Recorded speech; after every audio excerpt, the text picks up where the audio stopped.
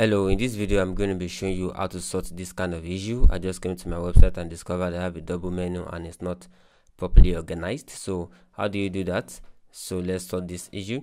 So what you just need to do is to come back to your dashboard. I designed it with Elementor and that may be your issue as well. So I just go to Elementor and then come to tools, and then inside of tools I just click on regenerate files and CSS.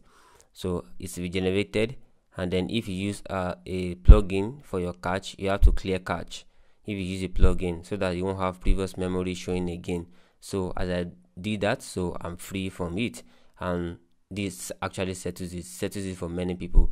And if this doesn't settle your own issue, you can just come back to dashboard and then come to settings, come to general, and then make sure that S is actually in front of your domain name, that is HTTPS.